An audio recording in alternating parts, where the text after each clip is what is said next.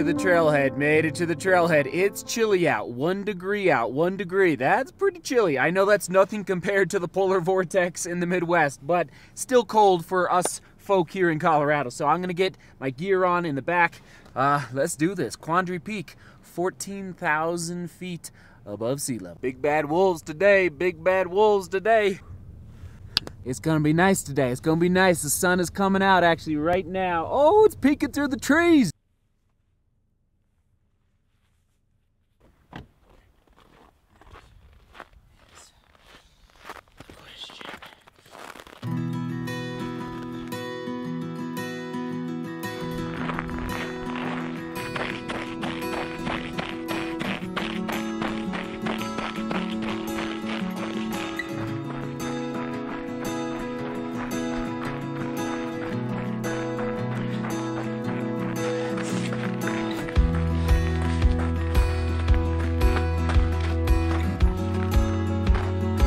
Thanks. Thanks.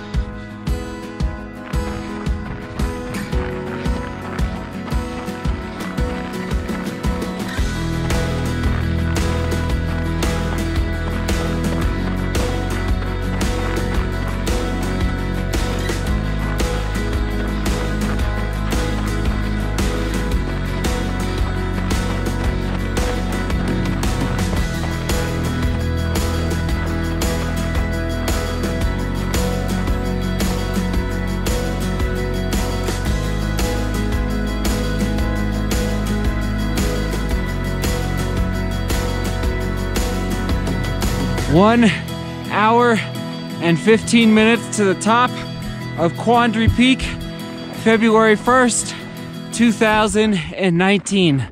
1 hour and 15 minutes. We will take it. That was fun. I haven't run up Quandary Peak in, let's see. Sorry, I've never run Quandary. And the last time I hiked it was 2012. So I haven't been up here in a while.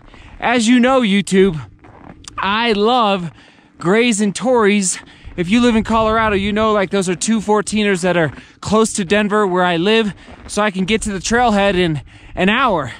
So up here, but in the winter time, it's a lot harder to get up Grays and Torreys. You got to be careful up there. Whereas Quandary, it's more doable in the winter. So, oh my goodness, I think YouTube, I just found a new winter training ground. This is awesome. Take a peek.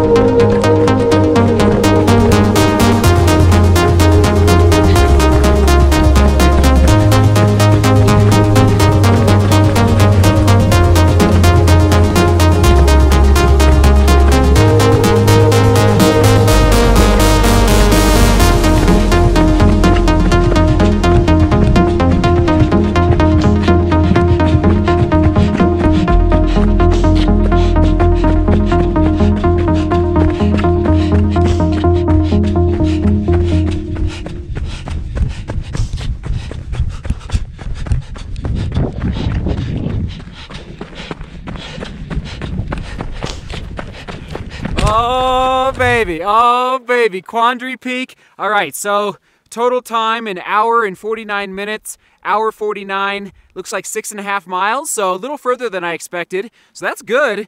And, but my watch is not telling me the elevation gain right now. I'll have to upload it first. I'm guessing it was about 4,000 feet of vertical gain in descent, so, woo, baby. Oh, man, I had that first 14er of 2019, and yes, I enjoy going up high, getting that deep aerobic stimulus up there. Oh my goodness, it's just like, it's not a lung burn by any means, but it's just like a good, solid aerobic effort. Like you're just breathing hard up there, no matter, especially once you get above 13,000 feet, it just like hits you. At least that's when it usually hits me. All right. Back to Denver. Yes, we are going to talk about double runs. What is a double run? Why do a double run? Why double run? Why do a double run? Why not to do a double run? And so we're going to break it down. And listen, I'm getting ready for a sea level road marathon. I haven't forgotten that. Don't worry, I have not forgotten that. So after doing a mountain effort, now I'm going to go back down to the city, still 5,200 feet above sea level, and get another run in, do a double today. Back at the studio, I'll break down like what's my thought process behind why you should or should not run twice in one day. Oh, what a beautiful moment, ladies and gentlemen.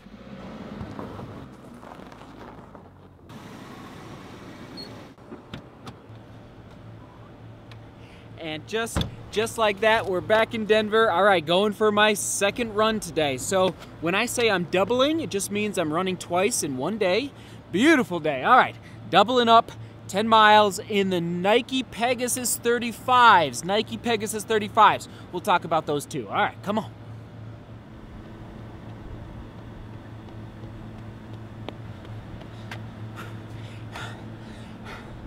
Easy days easy. Hard days hard. 4 strides now, and then into the gym. Woo, baby, come on.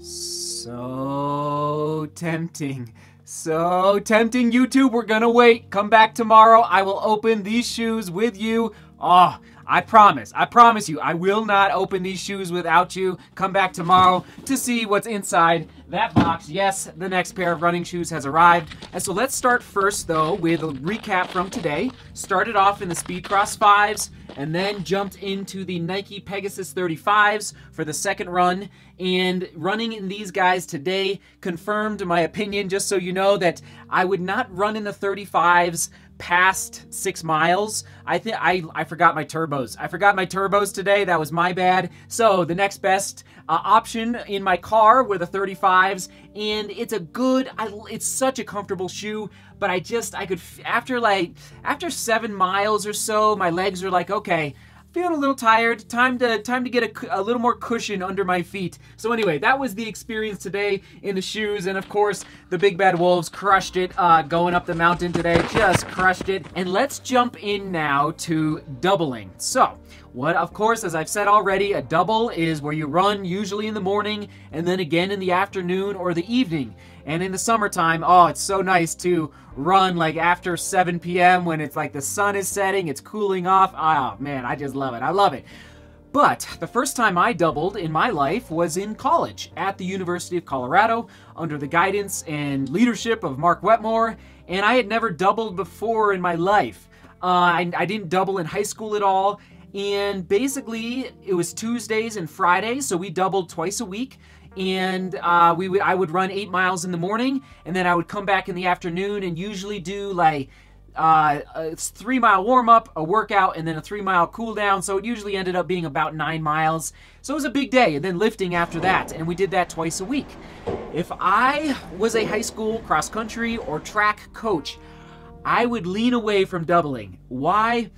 High schoolers, ladies and guys, are developing so much with height, with strength, with bone structure. Like it's amazing. You don't know it. All you high schoolers out there, like, enjoy this moment when you are young and fresh. But I would lean away if I was a high school coach from assigning double runs for runners. I just think that, like, body, when you're younger, you need to sleep more, and because, like, that's when your body is literally, like, it's crazy. Kids will go away for the summer and they'll come back in August or September for school and they're like 3 or 4 inches taller. Like, that's insane. And when are you growing? It's like, it's when you're sleeping and resting and recovering. So now, why would you ever consider doubling, running twice in a day? Basically, the idea is to get 2 aerobic stimuli into your aerobic system in a 24-hour period. So is it cutting corners? Is it advancing your fitness? I'm just gonna say, I think it can. I think doubling can be a good thing for your training. I think you can make great strides. Obviously, you're gonna be running more mileage, more kilometers, more minutes on feet, but there's a ridiculous caveat. First of all, scheduling. For all the mamas and the papas out there, like, you are busy, and who's got time to run twice in one day, right? Well, also think of it this way. Maybe you only have 25 minutes to run in the morning, but you're getting ready for the New York City Marathon in 3 months, and you know that your volume needs to go up. Like, you need more than 35 miles a week. You need more like 60 to 75 miles a week. Well, we're busy, and you got to drop your kids off at school, and you need to go pick up the dry cleaning. And so I actually think that if you lead a busy life, there's an opportunity to increase your volume by being very strategic in the timing of your runs. Now you got to be thinking ahead. That means I need to get my running shoes on twice in one day when I could just be doing it once. I need to be putting all my running gear on twice in one day when I could just be doing it once. And so if you only have 35 minutes in the morning or 45 minutes in the morning, boom, knock out 3 miles, knock out 4 miles. And then after work, before you pick the kids up from school, perhaps, or maybe you pick them up from school and then they go play at a friend's house, or maybe they go to soccer practice and you've got your running shoes in the back seat of the car, and as they're doing an hour practice on the soccer field, you're getting your miles in, I share this example simply to give you an idea of there are ways to get creative with how you train in order to increase the volume of your running. Because you do need to be running more than 35 miles a week to get ready for a marathon, or, you know, even a half marathon, frankly. And so anyway, I just want to share that, like, don't be afraid of the double. Don't be afraid of the double, but here's the other major caveat to this doubling in running. Rest and recovery. Rest and recovery. I'm gonna look again to the East Africans, and I'm always impressed. Just so you know, they are doubling. So, like, the elite African athletes are doubling most days of the week. Well, they'll run in the morning, and they usually run at like 5 a.m. because it can get warm, especially in the summertime for them. And then they'll run again like at 4:30 or 5 p.m. once it starts to cool off. And in my opinion, my thesis behind doubling is that you want to take, and I broke this rule today, but you want to take at least 10 hours in between the training sessions, at least 10 hours. So if you are wrapping up your first run in the morning at 8 a.m., that means you're not allowed to run again until 6 p.m. But of course, life happens, like dinner time, picking up kids from the school, like all life happens. And so that is my general rule of thumb, though, is that you need to make sure you are resting. And yes, again, the East Africans, like, their culture is built around R&R, rest and relaxation. Like, and I'm exaggerating a little bit, but they know how to rest in between their hard training efforts. And so if you are a construction worker, or maybe you're delivering for FedEx, or maybe what else would be a or maybe you're a chef at a restaurant, I would not double, because you're on your feet, you're standing, your legs are not exactly recovering really well in between those those runs in that 10-hour window. And one more story about doubling, just to help kind of give you the big picture of how it works into training and like what people are doing around the world, elite athletes especially, is Camille Herron. Camille Herron. So I believe, where does she live?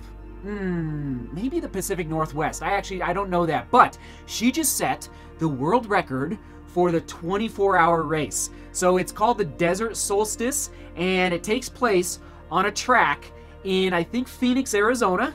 And basically you run around the track for 24 hours, and the goal is to run as far as possible in 24 hours. It's called a timed event, and she is taking the ultra running world by storm, kind of like Courtney Dauwalter right now. Just like these two ladies are just crushing it at long distances. So Camille ran 162 miles, 260 kilometers in 24 hours.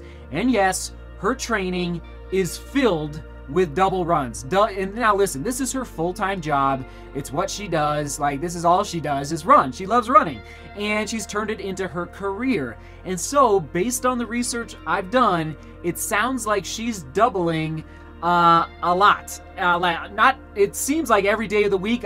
Don't quote me on that, but she's doubling a lot. So in conclusion, I wouldn't double in high school. I just wouldn't do it. I just don't know if it's quite the right time in life with an athlete's physical development and even, frankly, mental development. Like, you've got schoolwork, you've got friends, you've got just extracurricular activities, applying for college. Life is pretty busy in high school. So enjoy those years. Enjoy those years. And then in college, boom. I think junior and senior year of college, perfect time to explore doubling. Fast forwarding to later in life, I think if you're 35 to 50 and you are 55 and you just got into the Boston Marathon and you're like, okay, I got into Boston, I got in, or I got into New York, or I got into Berlin, or like you're getting ready for a big marathon and you're like, okay, this is my moment. If I don't train well for this race, I may not get another shot at a big time marathon in my life. I think it's a perfect opportunity to explore doubling, especially if you lead a busy life. If you're an attorney, if you're like working as a nurse, but remember, if you're working as a nurse, that means you're on your feet a lot. So again, you got to be really careful that you're not overdoing it in the double effect. Moving on to the question of the day. I wrote it down today. Have you ever doubled? Have you ever doubled ever in your life where you ran twice in one day? Do you double now? Huh? Or what questions do you have for me or this incredible YouTube running family about doubling? All right? And listen, I'm not trying to